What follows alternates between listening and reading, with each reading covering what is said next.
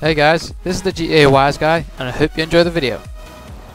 In this video I'm going to be showing you how to get the perfect launch. This isn't how to get the boost at the start of actual races, but it's more how to get the perfect launch at the start of impromptu races or flagged races that you normally do at car meets and stuff like that. To get the perfect launch you have to accelerate as quickly as possible without causing wheel spin on the car, and for this I recommend all-wheel drive cars to give the quickest possible acceleration, such as the LG or Sultan. Here's a clip of me going up against my friend, racing as you normally would by holding down the handbrake and the throttle at the same time and then just releasing the handbrake. As you can see, it was pretty even and we both had wheel spin. Now watch us as we race again, but this time I'll use my method for the perfect launch. And you can clearly tell that the no wheel spin method has a massive impact on your acceleration.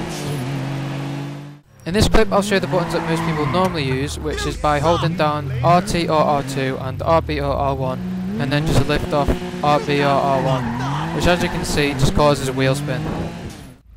Now to prevent wheel spin and get the perfect launch you have to hold the throttle about half the way down to keep it at medium revs, then when you're ready lift off the handbrake and wait for the car to move forward just a little bit before pressing the throttle all the way down again, and that's how you'll get your perfect launch.